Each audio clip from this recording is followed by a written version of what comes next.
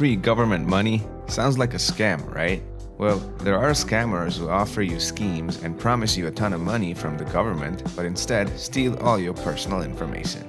But there are also some legitimate ways that can help you get free money from the government, no strings attached. The stimulus check is an obvious example.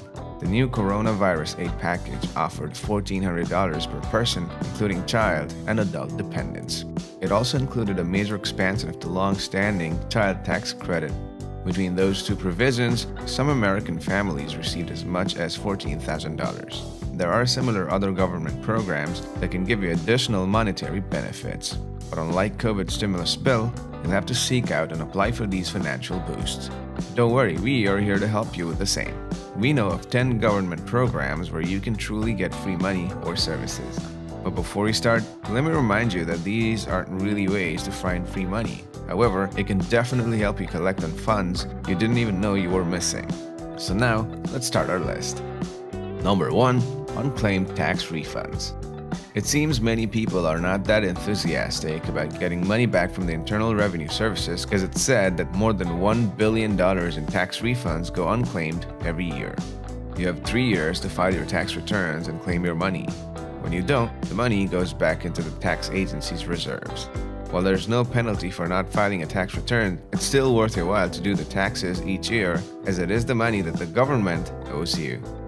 Number 2. Find unclaimed money.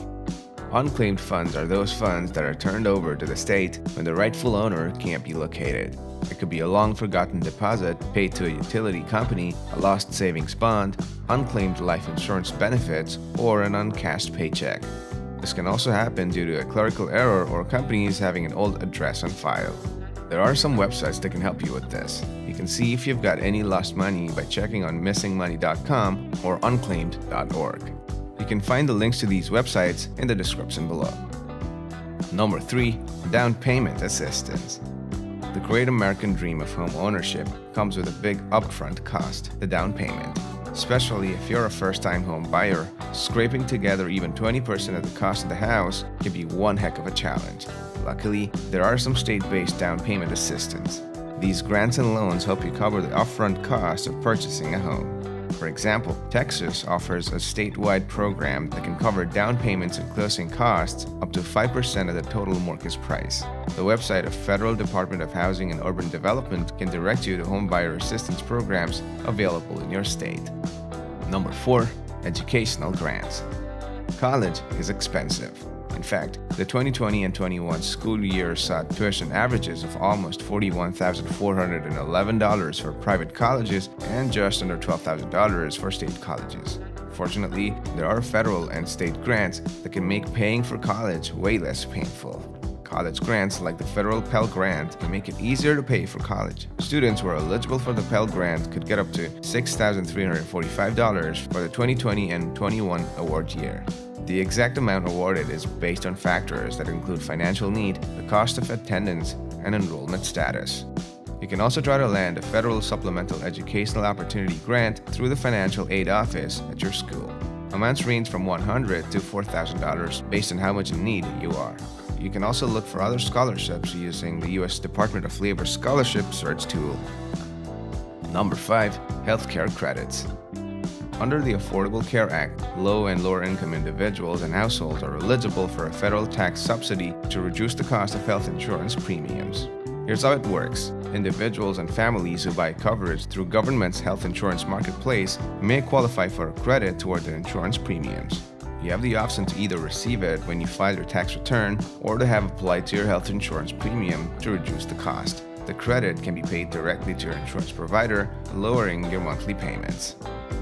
Number 6. Assistance with utilities. According to the latest census data, the average U.S. household spends over $4,000 a year on utilities, including electricity, heating, and phone services. Now, that's a lot of money. For low-income households who are having difficulty paying their utility bills, the U.S. Department of Housing and Urban Development provides the Low-Income Home Energy Assistance Program. These grants are available to assist residents with their heating and cooling expenses and are managed through state programs. You can search for your state's available programs and aids by visiting the Low-Income Home Energy Assistance Program's website. There's also the Federal Communications Commission's Lifeline program, which helps low-income Americans stay connected by providing up to $9.25 monthly discount on phone or broadband internet service. Number 7. Assistance with childcare expenses. Childcare is pretty expensive. In the DC area, the average annual cost can amount up to $22,658, which is frankly impossible to cover for most families. If you are employed and looking for assistance with childcare expenses, the government has a program to help you. Children's Health Insurance Program is a great option for low-income families to obtain health care for their children. There is, however, a small fee associated with enrolling your child in this program, but it's usually no more than 5% of your total income. In some states, if you pay your annual premium in full, you might even get a 3-month discount. Number 8. Free tax preparation. Tax filing time is just around the corner, and some of us might just need a little help with preparing our taxes. Unfortunately, tax pros are quite pricey. In such case, you can get help through Internal Revenue Service's Volunteer Income Tax Assistance Initiative. Assistance is generally limited to those who make less than $54,000 a year, persons with disabilities, or those with limited English-speaking abilities. The program is available and free to all, so it doesn't hurt to apply for help. Number 9. Claim for damaged currency. Has your dog ever chewed up your wallet or your child cut off some cash while playing with a pair of scissors? Don't worry, you are definitely not out of luck, because you can sometimes replace the currency to be spent at your local bank. But if it's overly damaged, even they won't take it. So you're gonna have to send it to the Bureau of Engraving and Printing for replacement. The process is simple. You'll need to submit a claim online. It can take between 3 and 36 months depending on how damaged the money is. This is not a quick fix. However, it's a great solution for currency you may have thought just was a loss. So why waste money, right? Number 10. Compensation when you've been scammed. Like we mentioned at the beginning of the video, free money almost always sounds like a scam. And in most cases, that's actually true. If you've ever been victim of such scams, the Federal Trade Commission can help you get some money back from the scammers.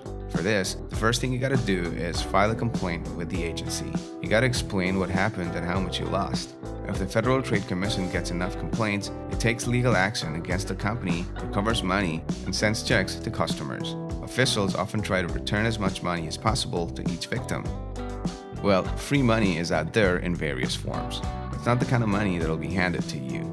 If you have a specific need and you qualify, you can either get direct assistance or financing to help you on your way. But there are also grant scams that claim to give you free money from the government in hopes of stealing from you. So remember, the government rarely reaches out to people with offers of free money, and when they do it, it's never via social media. We just want to be careful of where you look and who you trust. Okay guys, that's it from us in our list of 10 ways to get free money from the government. Let us know in the comments how you have received free money from the government as of yet. If you liked the video, give it a thumbs up and subscribe to our channel for more content like this. See you in the next one.